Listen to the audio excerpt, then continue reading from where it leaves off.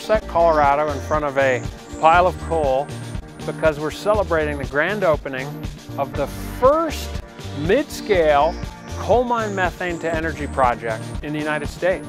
That's basic technology. It's a truck engine that runs on methane instead of diesel. And so we run this vented methane. The mine vents methane to protect miners because it's toxic. And instead of wasting it, we run it into this truck engine and make electricity.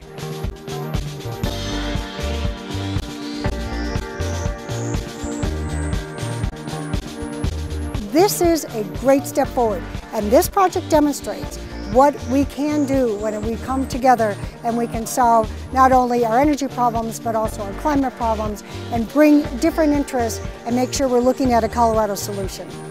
I never imagined in my wildest dreams that I'd be standing here at a coal mine talking about the most exciting, innovative, optimistic, coolest project I've ever been associated with. But a project like this makes me really proud to be an American, to be a Coloradan. There's about $1 million a month more methane that's not being used by this project that could be used by future generations. And I hope that this is just the beginning. And it's a project that protects the environment, creates jobs, and it's a collaboration among all kinds of different entities. The environmentalists, the coal miners, a ski resort, a utility. It's just a remarkable thing, and we turned it on today. This is 100% of our power, 3 times our carbon footprint.